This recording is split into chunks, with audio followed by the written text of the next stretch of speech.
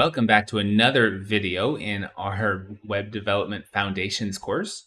So in this video, we're going to be talking about animations in CSS. And as you can see here, I've got this ball that changes colors and is just bouncing across the screen back and forth. So we are basically going to learn how to make simple animations like this in this lecture. So right now, I've got an empty folder. I've got an index.html that's empty. And then I've got a style.css that's also empty. So let's go ahead and populate our index.html. In here, I'm just going to say for the title, CSS Animations. And then inside the body, let's give it an h1 tag. And we can say, let's try a CSS animation. And finally, after that, I'm just going to give it a div with a class name circle. And up here, let's go ahead and link our style.css. So I can say link and then the CSS down here, save that. And now if we refresh our page, we've got that over here. If I come into style.css, let's start with a style for the body. And basically inside the body, all I'm going to add is a background color. You don't have to do this, obviously. I just don't like the white back there. It's too bright on my eyes. So there we go. We've got a blue background color. And then in here, let's go ahead and use our class selector to select our circle div. And let's actually turn that into a circle now. So I could say height 150 pixels, width also 150 pixels.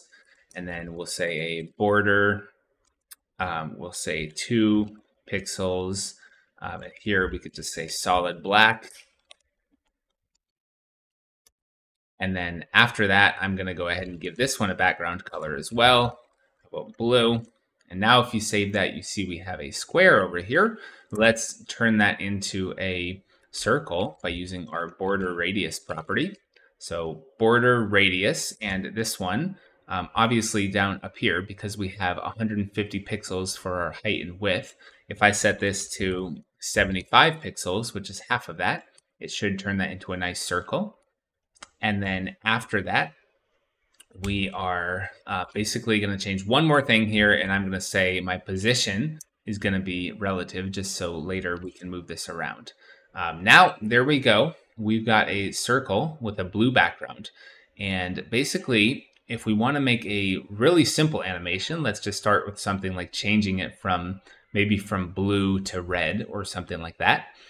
To do that, we have to basically define what our animation is going to look like. And we do that using our keyframes keyword. So if I do the @ sign and then keyframes, now after that, I need to give my animation a name. So here, I'm just going to call it change color. And then I do the curly brackets, which is going to open up our block for our animation. And then in here, I can simply say from, and then down here, we'll add a to block. And whatever attributes, whatever CSS properties I put in the from, and then in the to, it's going to change from whatever we have in this top block to whatever we have down in this bottom block. So pretty simple here. If I were to come in here and say I want my background color, which is going to be blue at the start, let's say I want to change that to red. So I could say background color red. And now if I save that, you can see nothing happens. And that's because we've made this animation where we're telling our code basically for this change color animation, we want it to change from blue to red, but we've never actually applied this animation to our circle. So to do that, I need to add a few more fields to the circle. So if I come up here and if I say animation, and you can see here, there's the shorthand, but we'll just start with this top one here. So if I say animation change color and then save that, now again, nothing's actually happening because there's more fields that we have to set on our animation. So we have set basically our name, but we need to set a few other things. So we can say animation duration. And let's just say I want this to be 2 seconds. And again, S for seconds, M for milliseconds. So that would make it 2 milliseconds, but we don't want to do that because you won't be able to see that. So we're going to do 2 seconds just so we can see it. And then after that, we are going to need our, if I go ahead and save that now, you can see whenever I load it, it goes from blue to red and then it just stops. So let's say I want this to continually go back and forth. Well, you can do that using our iteration count. So I could say animation iteration count. And here I could say, basically I can give it a number. If I save that, now you could see we get 1, 2, 3, and now it stops. Or if you want it just to keep going, I can say infinite and save that. And now it's just going to go as many times as it possibly can. As long as we have the web page up, this is going to be loading. Now let's say I want to go from blue to red back to blue again. So instead of going, this smooth transition from from blue to red, and then we immediately have that rough transition back to blue. Let's say I want to go blue, fade into red, fade back into blue, fade back into red. Well, there's a way that we can do that as well, and that's going to be our animation direction. So with animation direction, here I can say normal, which is what we have right now, is just going to go blue to red. If I were to change this to reverse, now it goes red to blue. Or if you want to fade it back and forth between the two, which is what I was talking about, then we can do alternate. And now you see I'm fading from blue to red and then red back to blue. Another option here, you have alternate reverse. And basically what that's going to do is if I save that, you'll notice now it starts at the back and goes back to blue and then back to red and then back to blue. So alternate and alternate reverse is just controlling where you're starting from. So I'll go ahead and change that back to alternate for now. And down here, there's one more thing that we can do. So if so let's show you that as well. If I say my animation timing function, by default, this is going to be linear. And basically what that means is at the edge, do we want to slow down and speed up? So if I say linear, it's going to do the same speed the entire time. But if I say I have the option for ease in, now if I save this, you can see at the start it goes slow and at the end it's fast. And I'll show this, it'll be even more obvious when we're moving this later. So I could say ease in, or I could say ease in and out, or ease out. So if I want it slow at the end, but fast at the beginning. So when it gets close to red, which is the end of our animation, it's going to go slowly fading into red. But when it goes back to blue, it's going to be quick. Or if I want it slow on both ends, I could say ease in, out. And this will kind of make a smooth end on both ends of our transition, with the middle being faster. So another thing I can do here, let's say I don't want to do just from blue to red. Let's say I want to do something from like blue to red to pink to purple to green. We can do that as well. So if I comment out this line here, and down below that, instead of doing from and to, I can actually do percentages. So if I say 0%, that means where we're starting from. And then if I come down here and I can say 25%, and you can define these percents as whatever you want. I'm just going to do increments of 25. So 50%, and then 75%, and then after that, 100%. So this is going to be our to. This is going to be our from. So if I come back up in here and I say background color, and here we say blue, and then at the end, if I say background color red. So right now, if I save that, this is going to do the same thing that it's been doing, because we have all of these middle increments, but we haven't defined anything in there. So if I come in here and decide to pick some more colors, background color green, let's just pick one of these. Maybe make that a little brighter. Okay, so there's our green. And then here we could say, I want a pink, so background color pink. Again, I'm going to make that just a little brighter here. And finally down here on our 75%, if I come in and say background color, we'll just say purple. So now if I save that, you can see I'm flashing between all of these colors. And let me just slow that down a little bit so you can see that just a little bit better. So I changed it to 3 seconds on the duration here.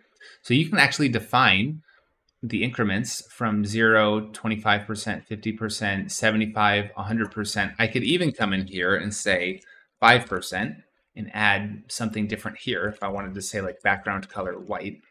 So these don't have to be even increments. And now you can see I'm going blue, white, green, pink, purple, red. But the white is really fast because we're going from 0 to 5%. So that's a pretty small percentage of the window there. And basically in here with these animations, I can animate anything I want to. So like right now, we are animating our background color, but if I wanted to animate like our position as well, I could come in here and say left, we're going to start at 50 pixels. And then let's just say every single increment here, we want to add another 100 pixels. So I'll skip the 5 just because that'll make it uneven. So if I say left and then here, 150 pixels, come down to my 50 and say left, 250 pixels, and then come down to my 75, I could say left, 350 pixels. And then finally down in my 100%, I can say 450 pixels. I guess I need to give it the left property first. So if I say 450 pixels and save that, now you can see we're jumping back and forth between transitions. And that's basically because we have this ease in and out function set. So what it's going to do is it's going to ease in and out of every single one of these. So if I wanted to change that, I could come up here and change that back to linear. Now if I save that, you can see that it's not quite as choppy. It's going back and forth.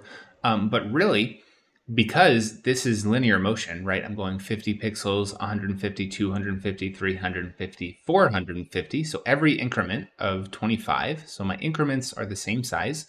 And then inside of that, I'm moving 100 pixels every time. So the distance I'm moving is also the same size. So basically, this is totally linear motion. Because I'm going from 50 at the beginning to 450 at the end, I actually don't need to put all of these keyframes in the middle. So I can actually come up here and either remove or just comment out every one of these lines. And now if all I have defined is my starting 50 pixels and then my ending 450 pixels, if I save that, nothing changes. It does the same exact thing that it's been doing because again, this is linear motion and the computer is just going to extrapolate. Okay, if I'm starting at 50 and I'm ending at 450 pixels going in linear motion, basically the computer is going to read between the lines and fill in the position on every single keyframe in between. So that's pretty simple how that works and pretty convenient. It makes animations really easy. Another thing that I'll mention here, so just like with like a border or a box shadow or any of that, we have our shorthand property. So up here, we've got all of these different fields set. And if I were to comment that out and come down below and type animation, you see this top one here. I've got animation, name, duration, timing function, delay. So I guess I missed one thing. Let's go ahead and say delay as well. So up here, if I put a delay on here, so animation delay, and in here, if I say maybe 2 seconds, get rid of this garbage line down here, save that. Now, basically, whenever I reload this web page, there's going to be a 2-second delay before my animation actually starts going. And this is only at the beginning. So you can see, even now when it's looping, the loop keeps going without a 2-second delay. So this is your initial delay before the animation starts. But if I were to comment all of that out and come down here with my shorthand, I can actually write all of this on one line. So if my name is going to be change color, my duration is going to be 3 seconds, my timing function here we said linear, and then my delay, 2 seconds. My iteration count, I'm going to put infinite so that it keeps going. And then my direction, I'll just say alternate again. And then this one, we don't actually need to define, and we didn't talk about that. We're not going to worry about that right now. So if I save this now, you could see that this one line here is actually doing the same thing. So we've got our color change, which is our transition name down here, or our animation name rather. We've got our 3-second delay, our linear timing function, our 2-second delay, our 3-second duration of it, and then we have infinite iteration count and then alternating back and forth. So I've got all of these properties within one line, and that's just the shorthand, quicker way of writing an animation so that you don't end up writing a ton of code if you're using animations in your CSS code. And again, like I said, we can really put any property that we put up here in the circle, we can put down here below. So for example, if I come here and I say, well, I've got my border, and my border up above, it's 2 pixels solid black. Now, if I were to come all the way down to 100% and say border is going to be 2 pixels, or sorry, rather than 2 pixels, let's say 20 pixels solid black. Now, you can see as my animation goes on, that border is growing.